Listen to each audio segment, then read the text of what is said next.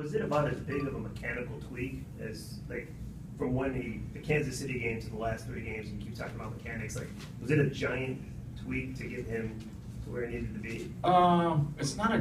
It's actually not a giant. I mean, if I showed you the video, you might not even be able to see what we're talking about unless we explained it to you.